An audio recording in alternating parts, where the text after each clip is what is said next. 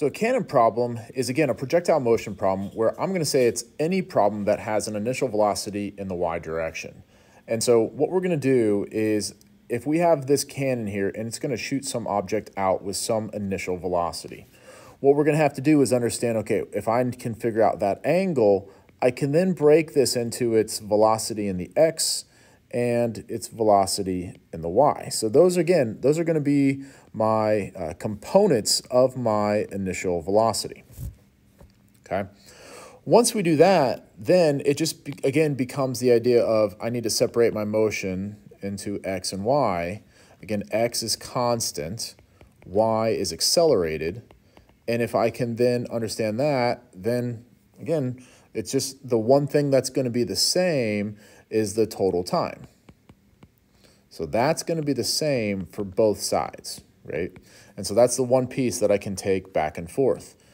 The initial velocity in the x, the displacement, that's going to be how far, if this is the path that it takes, how far in the x direction did I just go, and then the time. Those are my three main variables. In the y direction, I can have my initial velocity in the y, my final velocity in the y, right here, final velocity in the y, that's actually going to be equal to my initial velocity in the y if this is on the same level, right? So remember, anything that's thrown up, when it comes back down to that same position, that's a displacement of 0, right? Just the y motion went up, came back down, my y displacement is 0.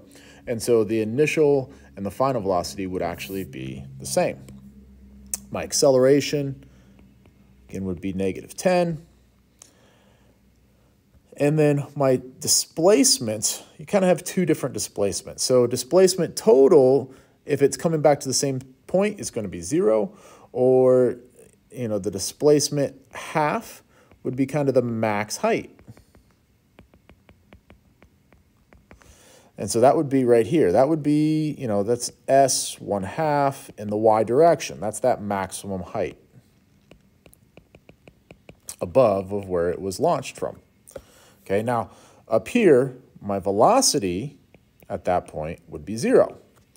Right? So you can treat this as if I am dealing with the whole situation, right? My total displacement is 0. Or if I want to see, okay, well, what's my max height?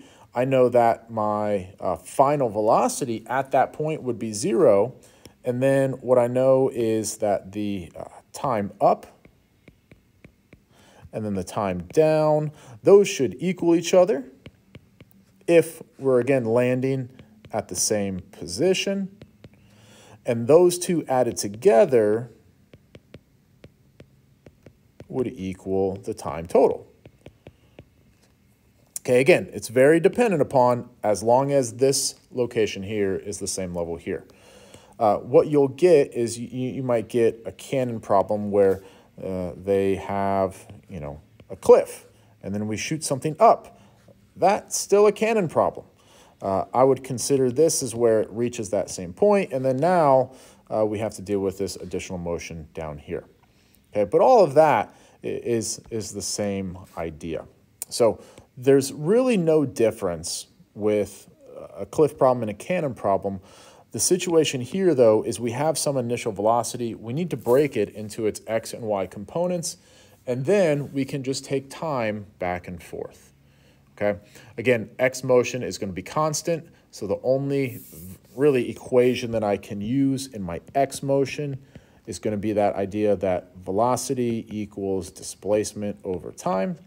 And then in my y motion, I can use any acceleration equations to be able to solve for any aspect that I need.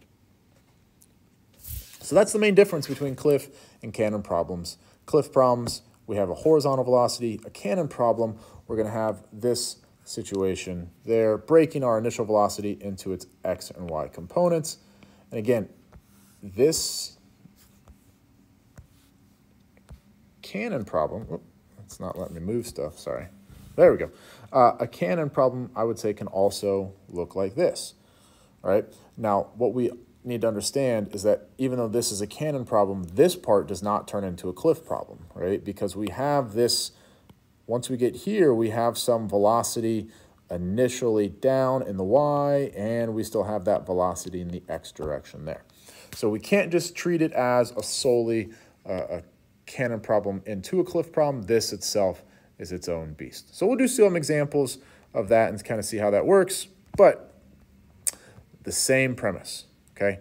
If I can understand that x motion is constant and the only equation is that constant velocity equation, my y motion is accelerated, and I can use any of those acceleration equations, then I should be able to work out and be able to take the idea of total time back and forth.